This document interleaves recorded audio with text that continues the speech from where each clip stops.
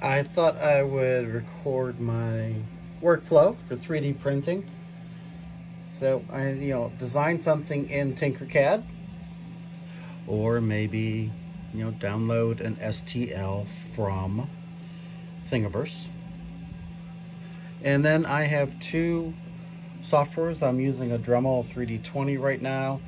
So there's a Dremel Digilab 3D Slicer, which is based on Cura, as you can see there.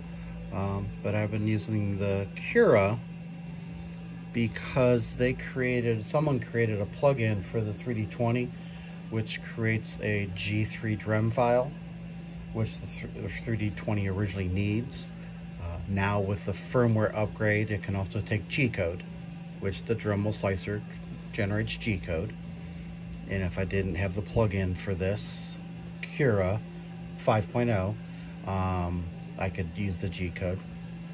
And then I bring my file in.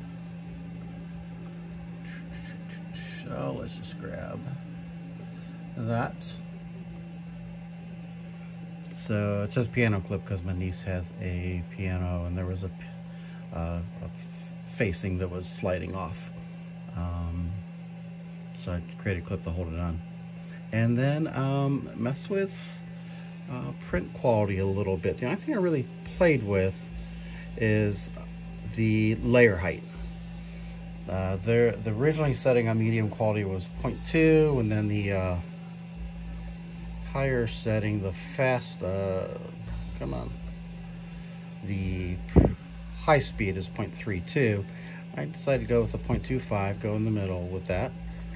Usually what I change, I haven't played with walls or anything, but infill I have messed with, and going from 15 to 25 or 50. And I'm wondering about like some of the articulated models, if it's better to go like the 50 to 100 because they're moving parts to make them work better. I've left print speed. I have played with temperature. I hate that they give you like a 40-degree range in temperature for filaments. So trying to dial in the right temperature can be difficult, I would imagine. And then build plate, that there are a couple options: skirt, brim, raft, none. I've been going with brim for the most part on things, except the articulated models skirt, because if you print a brim, it will actually create a backing on the object and you will not be able to move the parts. Now the 3D20 does not want to talk via USB, so I gotta grab my SD card, and I'm using a micro SD because my big micro SD reader wasn't working. So I've got this micro SD reader to plug in. So there's the computer saying that it's got it. And a nice thing is that the Cura is seeing this removable disc, so I can save directly to the removable disc. So I do that, and then I eject it, and then I obviously pull it and get it into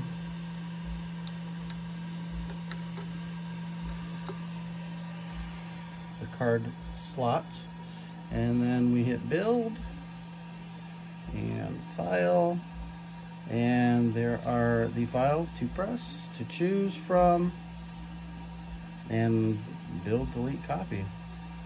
So that is my workflow. Bye.